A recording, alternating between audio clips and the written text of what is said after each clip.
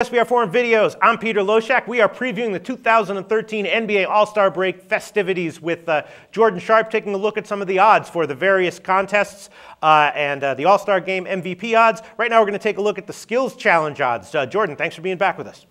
Pete, it's always good to talk to you. Actually, the Skills Challenge, even though it's pretty hard to bet, it's one of my favorite contests of the whole All-Star Weekend. Interesting. All right, well, we'll see. We'll find out why. I definitely trust you. Again, the favorite is Jrue Holiday. Again, these are Bovada.lv odds. Jrue Holiday, 3-1, but all of the odds are kind of bunched up here. The biggest long shots are Brandon Knight and Jeff Teague. They're just 4.5-1. Who do you like here?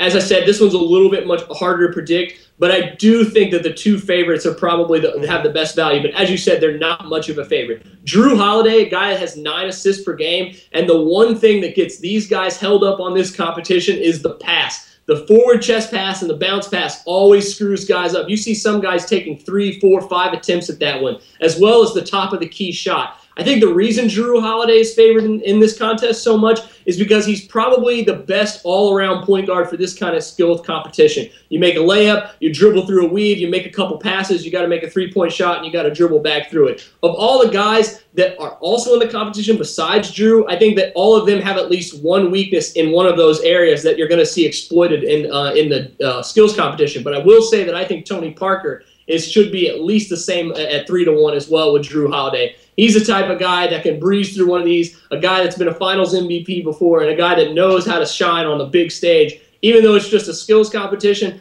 I think he's going to take it seriously. But I think my two picks in this one probably Jrue Holiday and Tony Parker. Okay, we shall see. Interesting analysis, Jordan Sharp. Thanks.